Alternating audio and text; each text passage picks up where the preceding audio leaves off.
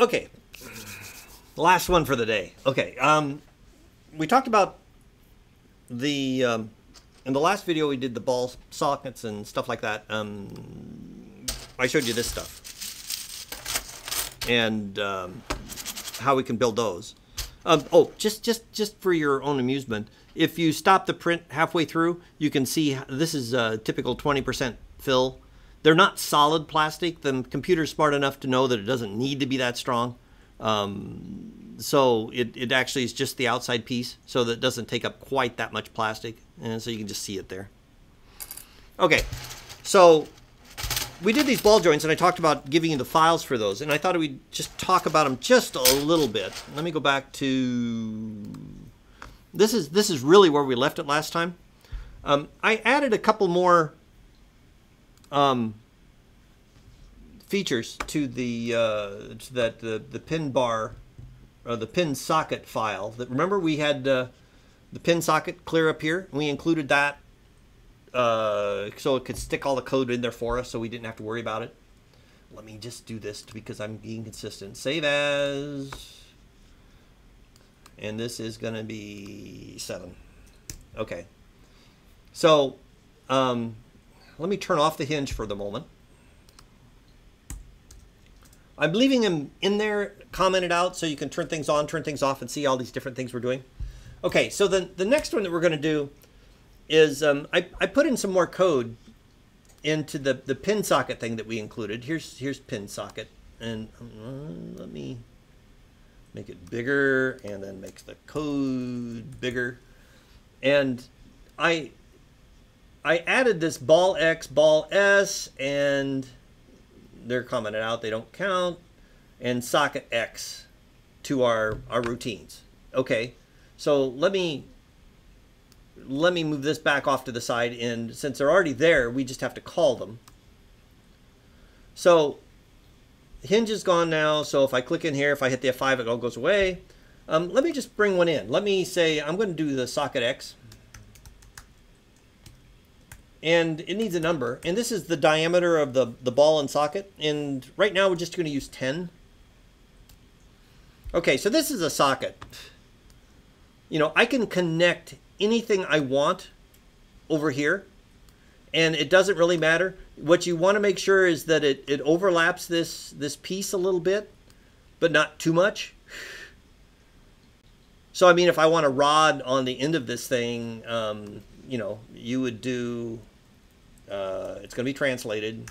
Translate, I'm not sure how much yet. And it's going to be a cube. And then I want to put the cube dimensions, and it's going to be long in the X direction, and let's go for 10 millimeter vertical. Okay, so I want X dimension, let's make it 50. I want it in the Y direction, which is kind of toward me in a way. Let's do that as 5. And the vertical's got to be 10, I believe. Okay, let's see what that does. And it's going to be in the wrong spot. Okay. You know, it'll be closer if I want to center that. So I'm just going to say center equals true. Is that going to be closer? I'm not so sure it helps much. Okay. Oh, actually it does. It's the big thing we want to make sure is at the bottom that we have this at the same level as this. Okay, so we're right where we should be, except we need to slide it all over. Okay, because I can't have anything in the middle of that socket. And that's the X direction, and I need to translate it. Let's go for 25. You know, it's got to go the other way. So let's go minus 25. And then that's still in the middle of our thing. It looks like it's probably almost another 10. Let me go for 10. Okay, so that connects. I'm suspecting I'm a 0 width again, so let me go just a smidge less than 35. Let's go 34.9. I'm just trying to avoid problems at some point. Okay, so now I've got a bar on that thing, and you know, it's centered at the origin, which is just fine. So now what I want to do is I need a ball for that. So the other thing we can include, we've got two different types of balls. I got ball S. We'll make that 10.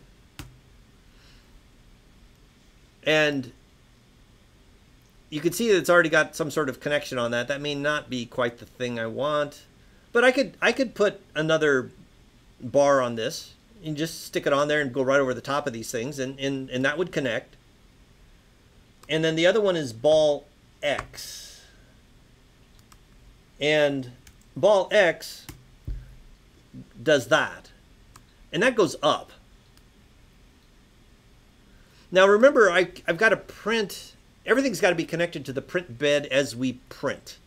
So one of them is set up so that that actually goes straight up with some sort of connection. So you're a little bit restricted as to where this can connect to without, so you can build it without supports. But if I'm just going to have a rod sticking up the air and maybe it has a hole through the side of it, you know, that'll work just fine. So you get to pick what you want to do. Now, as you look carefully in here, you can see that this really doesn't touch, which is our criteria, I mean, for when we print. But this will allow me to, I can actually print them as separate pieces, and it flexes enough where I can snap them together or unsnap them if I need to. And, you know, that's kind of how we can make this go. So let me go back to the ball S. And as I said, whatever I put out here also has to be directly flat with this surface. So if I decide I wanted the bar in there, I can do the same thing. I could say, in fact, it's going to be so close. Let me just copy it. Copy, paste. But that puts it on top of the other one. I want to go stick it out the other way. So let's stick it plus. Okay. Well, that's not quite where I want it, but it's close. So I'm a little bit too far over. So let me just notch that back a little bit. Let's go back to 30.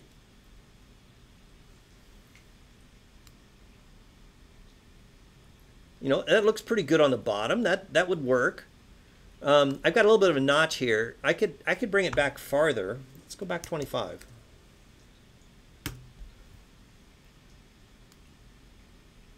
That takes it in line with the center of that sphere. Okay, no, that makes sense.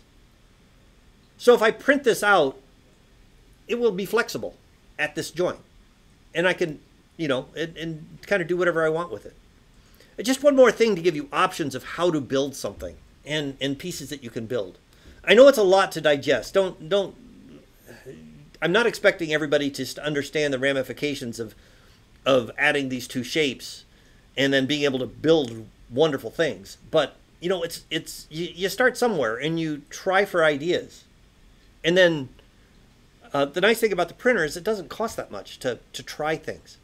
So once we start building stuff, I'll start printing stuff for you, and then we'll go from there. So with what we had before and these last 3 videos that I've done today, I think that should be enough to handle all the body construction.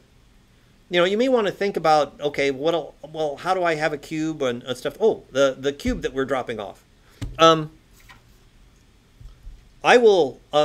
need to include that.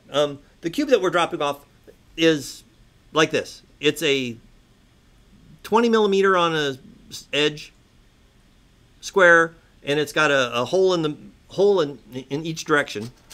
And I'll just print these out and give them to you. But, you know, it's 20 millimeters on edge, and the hole in the middle, I believe, is 5 millimeters in diameter that goes through, and there's 3 holes. So they're all connected in the middle.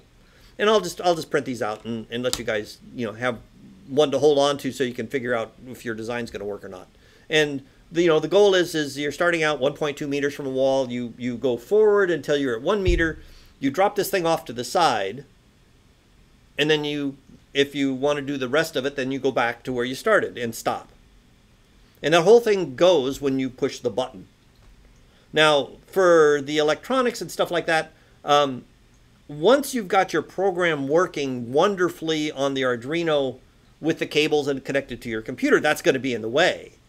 So what we'll do is we'll use a really, really short USB cable, power cable, and we'll just use, you know, something like this, which is a standard cell phone USB power supply. So this will give us our power to run the motor and actually walk down the row and do the stuff. So, okay. That's it for this. We'll probably end up shooting a few more videos for the programming, but I think we should be good to go for a start on this. Have fun.